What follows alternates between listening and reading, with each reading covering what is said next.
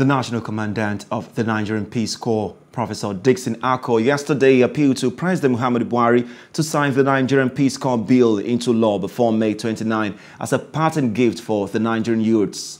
Akoh, who made the appeal in Abuja, in his Salah message, also urged the president to equally absorb Nigerian youths who participated in the exercise. He explains that the bill, when signed into law, will create employment for the youths and also ensure total peace in Nigeria through mediation, conflict resolution, and community engagement. The Senate and House of Representatives had earlier passed the bill, and it's currently before the president for assent.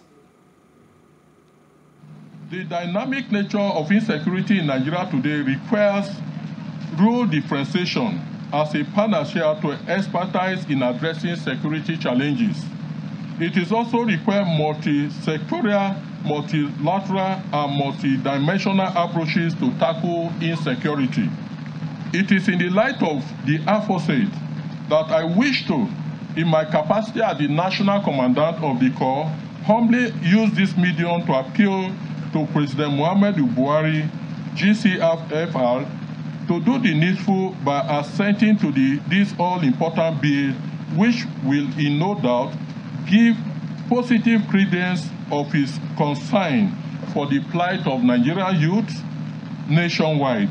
Assenting to the bill will be a deserving parting gift to the youth of this nation, for which prosperity will always reckon with him on the right side of the history. Hello, hope you enjoyed the news. Please do subscribe to our YouTube channel and don't forget to hit the notification button so you get notified about fresh news updates.